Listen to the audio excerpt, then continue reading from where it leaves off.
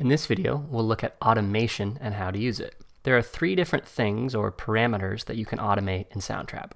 The way you access them is you click on this button right here, which is your automation button, and it pulls up this little automation lane right here.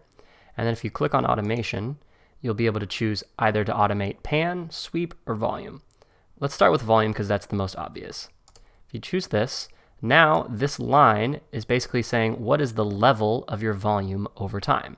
So maybe I want it to start out really loud, so I bring this line up, and then I want it to get quiet over time.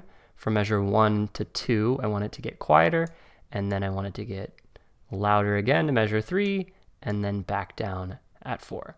You can do anything, any pattern that you want, but this will get the point across for now.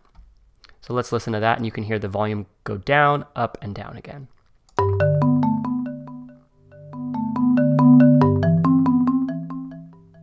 You can draw these lines however you want. You can make them very quick, or you can make them happen more gradually.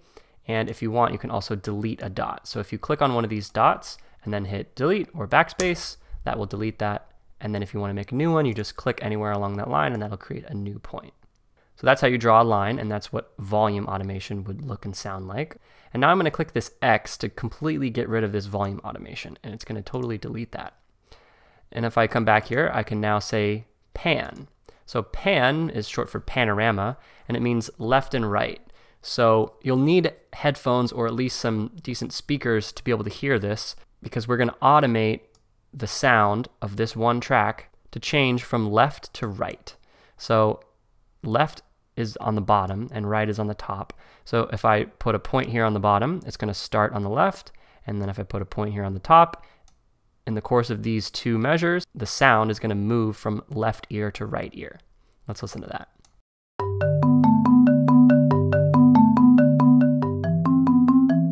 If you put it right in the middle, that will make the sound stay in the center. So it'll be evenly balanced between left ear and right ear, or left speaker and right speaker. Okay, so that's pan. One thing I might do is I might want to temporarily turn this off. So I don't want to delete it by clicking on this X, but I want to just temporarily turn it off. So I can click this, and that will temporarily disable it. Lastly, let's look at sweep. So sweep is a little bit harder to explain, so I have some visual aids that I think are going to help us here.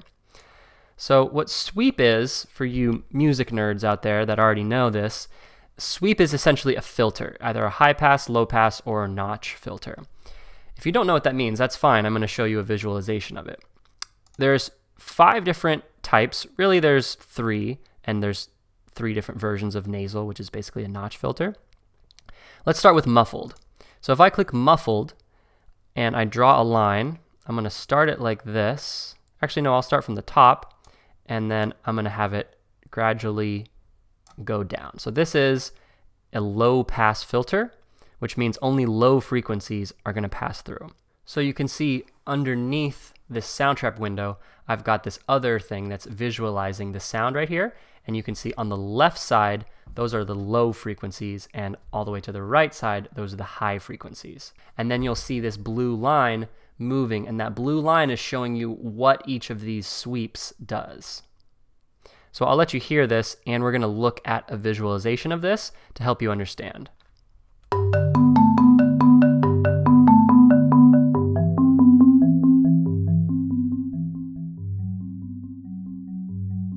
So that's a low pass filter, or muffled, and you'll hear as you bring this point down, it's going to become more and more muffled. If you have this all the way up here, it's going to basically do nothing because it's letting all the frequencies through. Sounds normal. And if you go all the way down, you're going to hear almost nothing because it's blocking all the frequencies. Now let's look at the other types. So here's hollow, and this is, like it sounds, going to make it sound hollow. But this one works kind of opposite.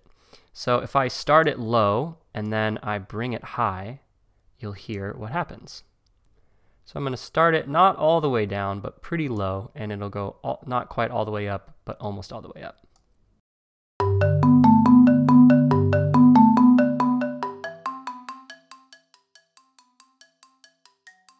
And finally, let's look at nasal, which these 3 nasal automations are basically 3 different types of notch filters with just slightly different settings.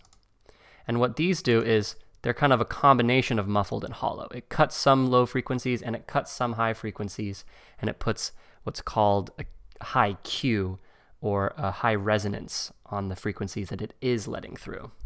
Nasal is going to sound and look something like this.